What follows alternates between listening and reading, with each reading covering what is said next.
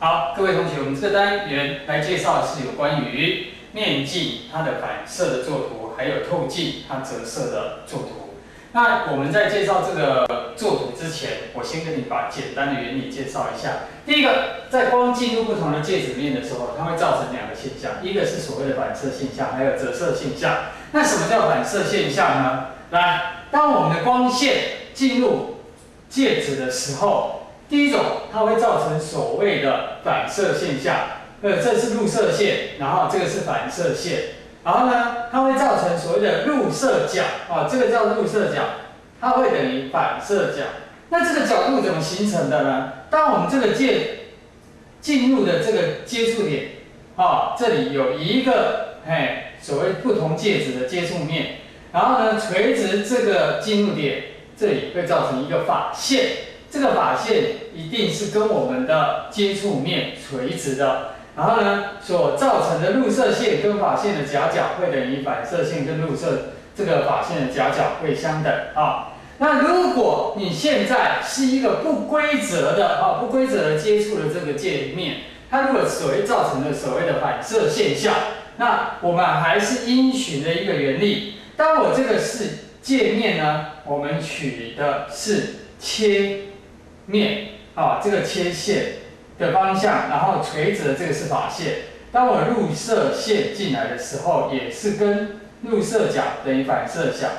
一定会依循这个方式造成所谓的反射现象，然后在不同的位置造成不同的反射现象，也就是说我们平常所见到的所谓漫射的这个现象。好，那光线呢，在进入这种反射现象，一般是指所谓的平面镜，或者是所谓的凸透镜跟凹透镜，这种它在背后涂成了一层水银，这时候它的光线是不会透过去，它会造成所谓的反射的现象。那折射的现象呢？折射现象一般我们是指在透镜才会发现这个折射会遵循的另外一个原理，就是所谓的入射线跟这个所谓的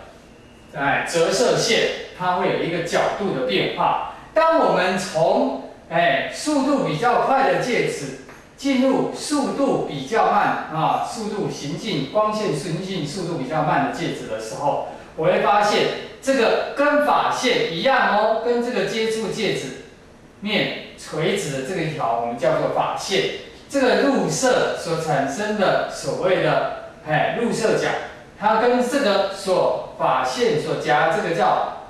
折射角，这个我们称为折射，这个叫折射角。它呢，如果是从快到慢，它的角度就会变小，这时候我就会产生所谓的慢向小。进入慢的这个速度的这个介质，它呢，我的折射线会偏向法线，然后呢，角度会变小。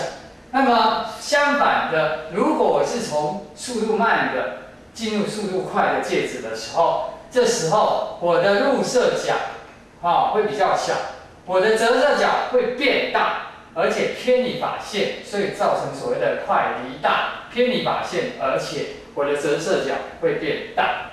这个是有关于我们这一个所谓的反射还有所谓的折射的原理。那我们这个单元要介绍主要是两种作图，一种是所谓的面镜的作图。这个面镜分为哪些？第一个平面镜，就是一般我们所照的镜子；第二个是凹面镜，凹面镜跟接下来是凸面镜。那这个凸面镜，我们常常在那个山路有没有？山路那转弯处或者急速转弯的地方，我们可以看得到凸面镜。那我们会介绍这个有关于这个面镜它的所谓的那个反射的原理。那你记得这个凹面镜的话呢，通常我们会观察像手电筒或者机车的那个前面的前照镜这个光线的主要也是都用所谓凹面镜。再另外一个是有关于这个透镜的作图。那透镜的作图我们就主要是两种了一般玻璃的这个作图是太简单了平面玻璃太简单，我们主要是这两个作图。一个是凸面镜，一个是凹面镜。那凸面镜呢，最主要你记得中间一定比较厚像这种，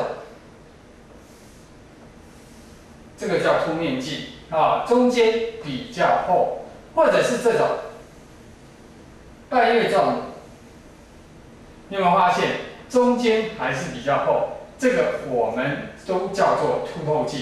那凹透镜呢？好，中间比较薄，中间是凹进来，它比较薄，甚至我可以这么说，这个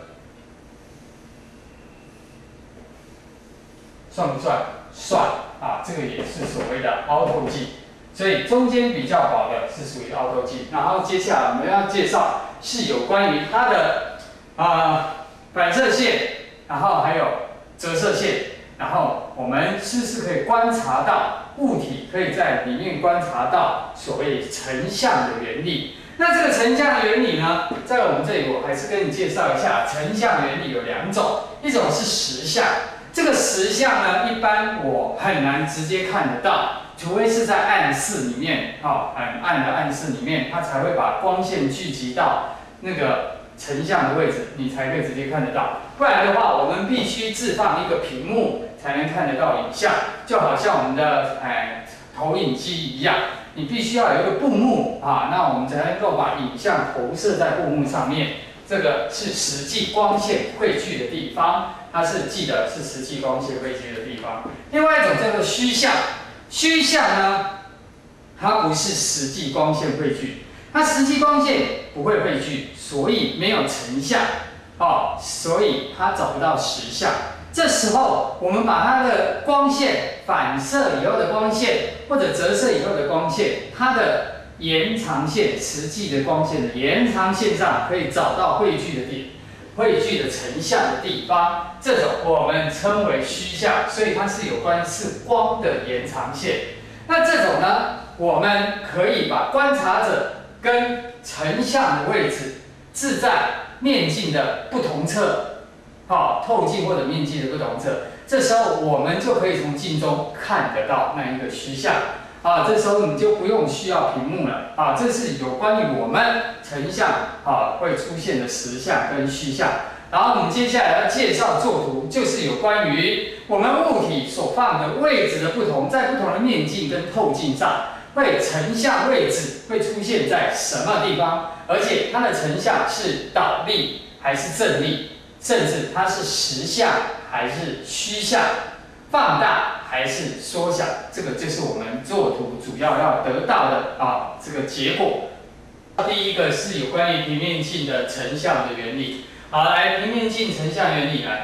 这是一个平面镜。这时候呢，我的眼睛在这里，我要去看到这一根火柴。请问这根火柴在镜子的另外一侧应该成像在什么位置？好，成像在什么位置呢？来，同学注意一下